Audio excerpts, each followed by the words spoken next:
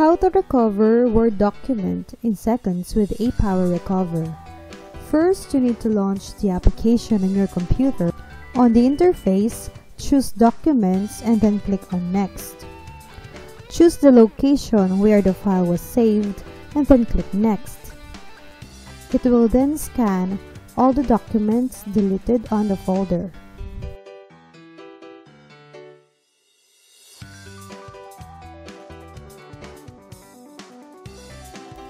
Once the scanning is done, check the file that you want to recover and then simply click on Recover.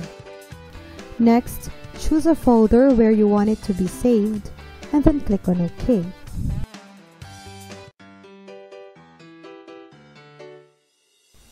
Now check the file on your computer. And that is how you can recover deleted documents using this tool. Thank you for watching.